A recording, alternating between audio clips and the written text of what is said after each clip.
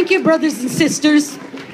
Brothers and sisters, Dr. King had a dream that we would have justice, freedom, and equality, jobs, and the absolute right to vote.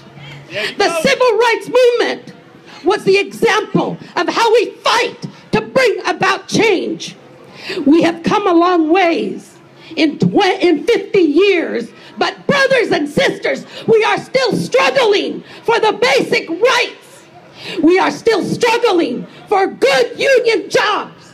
We are still struggling for the right to vote. We are still struggling for public services. We are still struggling for health care, quality education, and affordable housing. We are still struggling for immigrant rights for more than 11 million who continue to live in the shadow of racism and inequality. How many of us have felt that in the past?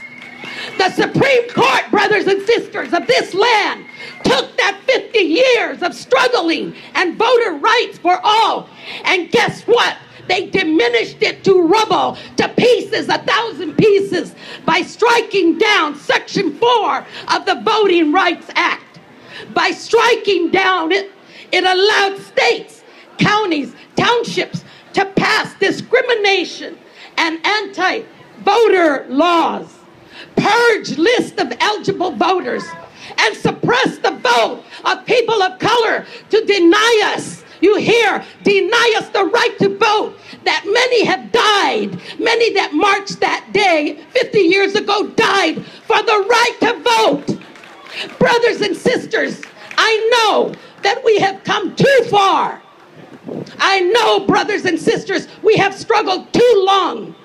We have the dream that will never leave us, because the legacy is real, brothers and sisters. The legacy is now.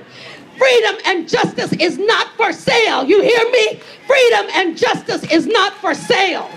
It is the freedom to vote, the freedom for a union job, freedom for quality education, freedom for affordable housing, freedom for immigrant rights and workers' rights.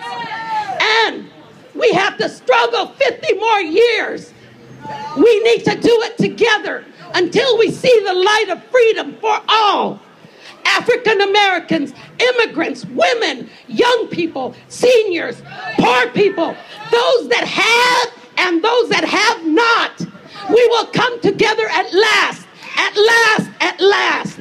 Freedom will ring from every home, from every corner, and from every street, and we will all be in it together. Thank you. And just a note.